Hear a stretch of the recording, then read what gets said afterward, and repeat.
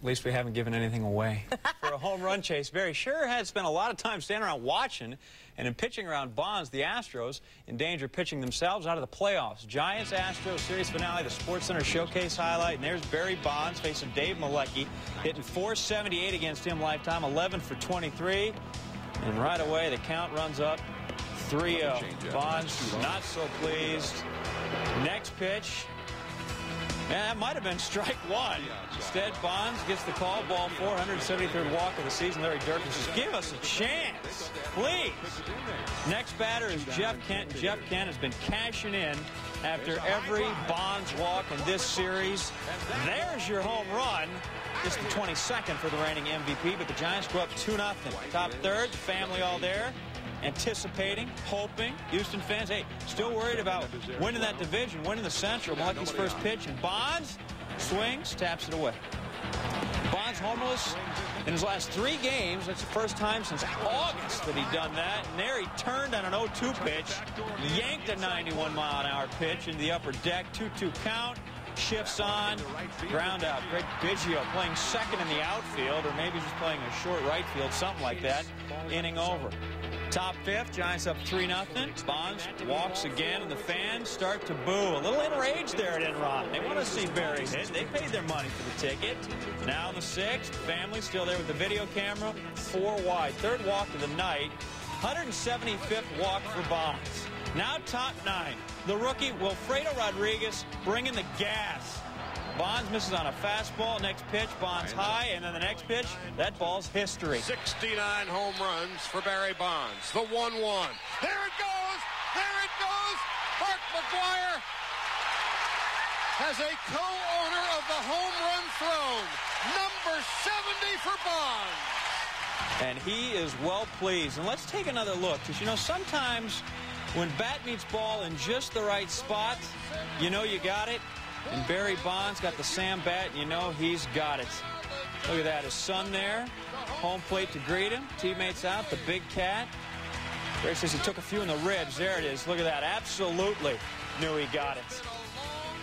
Barry Bonds, 70th home run. Here, Charlie Sanderson tied with Mark McGwire.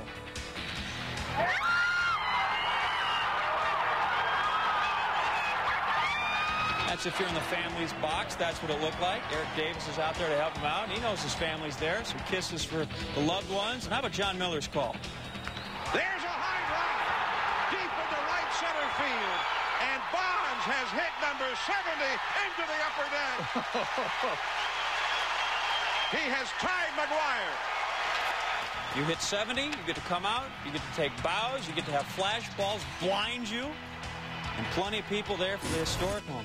Well, first team before individuals, though. The Giants sweep 2 and are just 2 out in the wild card. No worse than 2 back of the D-backs then. 70 gives Bonds a homer in every National League park this season. Did it in 468 at-bats, 41 fewer than McGwire. 564 career homers, 7th alone in the all-time list, 1 ahead of Reggie Jackson. And Rodriguez, the 57th different pitcher that Bonds has homered off this season. It's probably his favorite one, too. Bob Holtzman with the man. Barry, this has to be a feeling few of us have ever experienced. Describe it for me the best you can. I really can. I told you I wasn't going to hold back any emotions this time. I feel it's a great honor to share something with a great ball player, who I think Mark McGwire is a great ball player. He's always established power. And he put the game to a new level and new heights. And, it's really an honor to share that with him. And it's great because we won. And that's the key. We had a victory behind it. Describe the pitch for me. Fastball looked like up. Yeah, it was a fastball. And after he threw me the first 2 pitches, just something in my heart just said, he's going to pitch to me. And everyone kept saying, be patient, be patient. And, we can do it. We can do it. We can win. Just be patient. We can win. And I said, as long as we win it, I'm going to be happy. And, I didn't show any frustration. When it was 8-1 and they intentionally walked me, that's when I got a little bit frustrated because I was like, it's not a close game and there's no guarantee I'm going to get a hit anyway. And I think Robbie Thompson was the one who showed the most emotions at that time, going, come on, this is getting a little bit embarrassing. And then, I got it. I'm glad that it's over, and I'm happy that we won. There have been so many interviews with the media, so much pressure involved in both this home run chase and the pennant race. Describe what it's like. Relieved at this point, I assume, to finally get to number 70? Well, I'm relieved at that point, but I'm not relieved because we still got to win 3 games, and that's the most important thing. And, you know, my goal is to get back into the postseason, and that's very, very important to me. And you know, I'll say time and time again, I respect Mark McGwire. I think he's a great athlete and a great power hitter, and he's established it. And it's an honor for me to share this with him. But I want the playoffs. I want the playoffs. I'm not done. Well, you got 3 more games to try and get there. Your career high before this was 49. Is something different this year? God, man, that's it. Just God. Gifts from God. That's it. Barry, congratulations. Thank you very much for your time. Barry Bonds, Mark McGwire, both on 70. Barry Bonds, 3 more games to go. Back to you. Thanks, gentlemen. Bonds reaches his 70th homer, 4 games faster than McGwire did in '98. Big Mac did on his 509th and final at-bat that year. Bonds with 3 games and at least 9 more plate appearances to add to his total, provided Dodger pitchers don't turn into pro bowlers and just start rolling it up there. Arizona looking to stay 2 up on the Giants by completing a sweep of Denny Nagel and the Rockies. Luis Gonzalez competing with Bonds for league MVP. That's a double. That'll score Danny Batista. Luis, 1 for 4. He's hitting .324, 139 RBIs for Gonzo. Later in the first, 2-0 D-backs, Craig Counsell. A solid addition for Arizona. 2 for 4, 279. Reggie Sanders, Mark Grace would score 4-0 Arizona. A 2-run double for Counsell. Bottom 3, it was 4-1 D-backs. Nagel still in there facing Reggie Sanders. Reggie Sanders, 2 for 4, 2 runs scored. He's hitting .263. And that's number 33 for Sanders. D-backs hang on to win it, 5-4. Arizona completing that sweep to remain 2 games ahead of the Giants in the NL West. For Reggie Sanders, 10 of his 33 homers this year have come against Colorado. Brian Anderson with his first win since July 22nd. So it's on to Milwaukee for the Diamondbacks, where Arizona, get this, is 4-5 this year. The Giants, 2 games behind the D-backs in the West and 2 games behind the Astros for the wild card, are hosting Los Angeles. San Francisco just 7-9 against the Dodgers this year. It's a habit Ricky Henderson has had for the 23 years he's been a Major League Baseball player. Just ask anyone who's ever played with a future Hall of Famer. The habit? Ricky talks to himself. Henderson says, no, I don't. Said Ricky, I never answer myself, so how can I be talking to myself? I'm just reminding myself of what I'm trying to do. Thursday against the Dodgers, Henderson reminded himself it was time to break the tie, as in Cobb's all-time run scored mark. Ricky, a run scored away from breaking Cobb's Major League record of 2,246 runs scored. In San Francisco, he drew blanks. There's a high fly ball, left field, that ball to the wall, at the wall, and there goes another home run. And there goes a new all-time run scoring record by Ricky Henderson. Oh, doctor! Henderson sliding into home plate, keeping a promise to his teammates that he would do that. That plaque was given to him by his teammate Tony Gwynn. There's the curtain call, even blowing kisses. He gets congrats from everyone. Bottom 4, Ricky, remember, 2 hits away from 3,000. Check swing down the line. This thing's ruled foul. First base coach Alan Trammell tells umpire John Shulock, wait a minute, hit the chalk. It should be a fair ball. It should be a hit for Ricky. Watch again. John Shulock, the ump, actually has his back away from the ball. He wasn't even looking at it. And later after the game, Shulock said to Ricky, I had my back to the ball and I didn't even see it.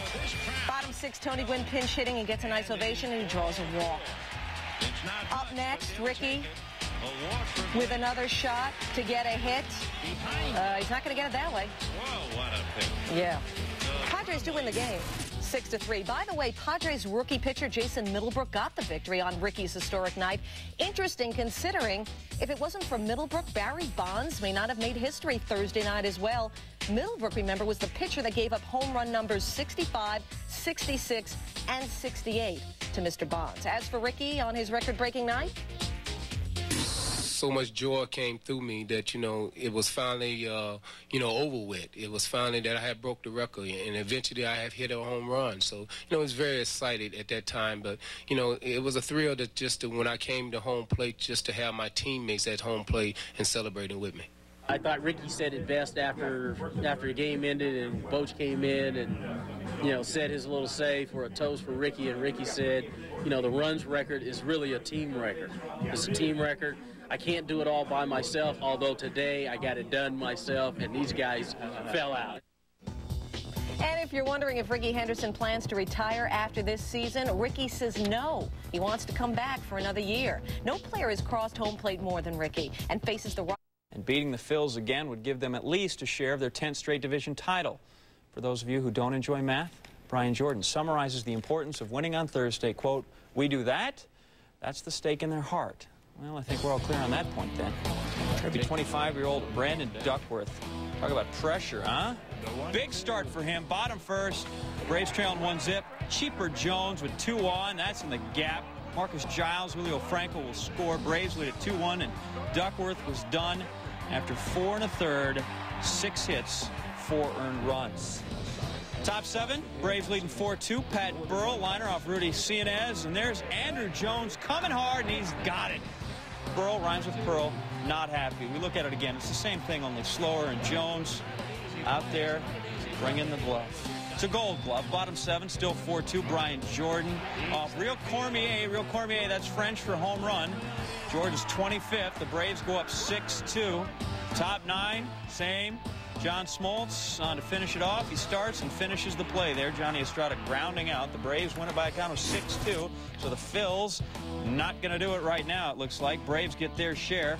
They now have 3 games to get the rest of it. Chipper Jones for, oh, so close to the postseason. Top first, Fernando Vina at Miller Park. Lifts one out there. James Mouton giving effort. Effort's the key to success. Those walls are padded. Top first, 1-zip cards. 2 on for Big Mac. Mark McGuire. That is deep. And that is a single. Albert Pujols, who else comes home to score? He scored all of the Cardinals' runs this season. Bottom second, same score. Matt Morris warming up. Louis Lopez done. Jesse Levis. That is a nasty breaking ball. Let's go to the 5th. Brewers trailing 5-0. Elvis Pena, he's not fishing, just looking at the hook. Next batter, Bernie Brewer. No cheese. Morris, 6 innings, 3 hits, 10 Ks. Top 6, Cards 5-0, trying to add to it. A couple on for Mark McGuire, and behold the power of cheese. McGuire's 29th home run of the year puts the Cards up 8-0. He needs just 41 homers over the weekend now to reach 70. That's probably a long shot. Cards win at 10-3. Now This is full, 2 out, Dimitri Young. Kerry Wood takes care of business with a high heat, 10 Ks in 6 innings. Runners on first and second, nobody out for Sammy. Jose Acevedo getting Sosa to ground to the 6-4-3 double play. Eric Young moving up to third with 2 out. Would that matter? Next batter, Chad Myers. Acevedo gets Myers on the check swing. He's out of trouble. Bottom of the 7th now still scrolls with a runner on second, Todd Hundley. 2-run home run off Acevedo. Hundley's 12th of the year.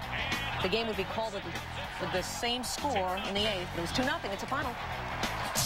Red Sox, Orioles, Tim Raines. Tim Raines Jr. playing in this one. Senior was 0 for 4. Junior 1 for 4. Speaking of juniors, Cal Ripken Jr. in a horrible slump. 0 for 33. So he has a fan throw a little pixie dust on the bat. Just like that in the 5th. He gets a single off Shea Hillenbrand's glove, and the fans probably more relieved than Ripken in this thing. Bottom 9, 1 out. Orioles trail 5-4. Ripken at the dish. Not a hero on that one. Oogie Urbina gets him. Cal 1 for 4 in the night. Red Sox hang on to win it 5-4. Marlins over the Expos. Indians, Royals, Cleveland getting its rotation set for Seattle. Bartolo Colon going on 3 days rest and didn't do so hot. Bottom second already down 3-1. Carlos Beltran double, scoring Luis Alicea. Juan Gonzalez misplays it. Angel Baroa scores. Beltran takes third. Royals score 6th in the second, take a 6-1 lead, and Colon used up his 50-pitch limit in an inning and a third. 6 runs, 4 hits, 4 walks. Bottom 4, Beltran's bat. Needs a little more pine tar into the dugout. And look out, Wednesday starting pitcher Mike McDougal gets it. Look at it again. There goes the lumber and McDougal. Spot shadowed. Head down. Next thing you know, bang. McDougal woozy was taken to the hospital for evaluation. Perhaps feeling better because these Royals won it by a count of 8-4. Colon going to go in game 1 against the Mariners game. Starting at second, bottom 5th, Chris Gomez. Shot. Wilson, nice backhand. Defense will save you some runs once in a while. Fine play by Wilson, and then he's a utility infielder. So in the 8th, he's overplaying shortstop. Toby Hall in the batter's box. He finds Wilson. Big chopper. Charge it. Bare. Oh, luscious. Yankees, though, lose it by a count of 4-1. Perhaps more of a concern in New York. Orlando Hernandez still suffering from a tired arm. Might be out for the first round of the playoffs. And El Duque, 8-1 in his career in the postseason. Rangers and Mariners, top 3. Rangers down 6-0. A-Rod has a say with that with his bat. 52nd home run of the year, his 200th hit of the season.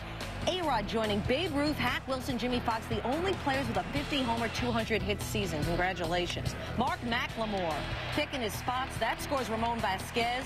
McLemore filling in nicely for Carlos Guillen. 16-1 the final, all Mariners. So another 98 record is tied. That's right. With a victory, Seattle ties the 98 Yanks for the most wins by an AL club.